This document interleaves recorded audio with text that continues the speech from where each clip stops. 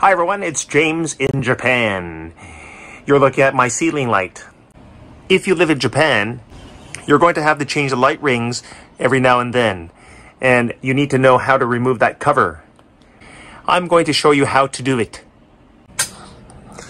Most of these covers have a diagram on the side to show you how to remove it and install it. There. And if that's too much for you, just watch this video, okay? Around the circumference, you'll find two buttons. For mine, there's one over here. Right here. You need to press that. All right? And the other one's over here. All right? You're going to press them at the same time. At the same time, that falls out, okay? Every now and then you'll find bugs inside. Dump them out. Wash it if you want. As you can see, the small ring is out. So I need to remove that. You can either turn off the lights and remove the ring, or you can just do what I do. Okay, this is out. So what you have to do is unplug the power, which is that light, okay, that I was talking about. But it'll be dark if I turn off the lights. I'm going to just leave it on. Okay, you're going to pull this out. Make sure your hands are dry. Okay, that removes that connector. And then you can remove the ring from these clamps. Just like this. All right?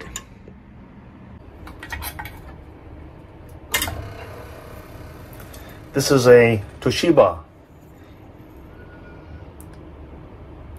And it tells you the measurements. So I'm going to take this to the nearest electronics store and get the exact size. I'll show you how to install the new one and put the cover back on. Stay tuned. I'm at an electronics shop called K's Denki. I need to find the exact size. I have a Sanju K, 28 watts. And it can be from any maker. And by the way, you can dispose your old light bulbs at any electronic shop for free. Bring them to your electronic shop. I got two rings for the price of one. And it's from Panasonic, not Toshiba. 30K, 28 watts for 1,400 yen plus tax. Let's go home. I've got two light rings for the price of one. If I had bought the Toshiba one, it would have cost me 1,300 yen. So I bought a Panasonic one.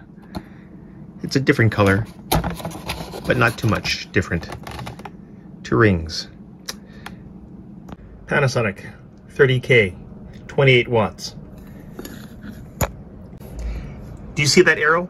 It's to remind you to not forget to plug this in. I can either turn off the power, like switch it off, and install this, but it'll be dark for you to see. So I'm just going to leave it on. The first thing I'm going to do is connect the prongs to the socket.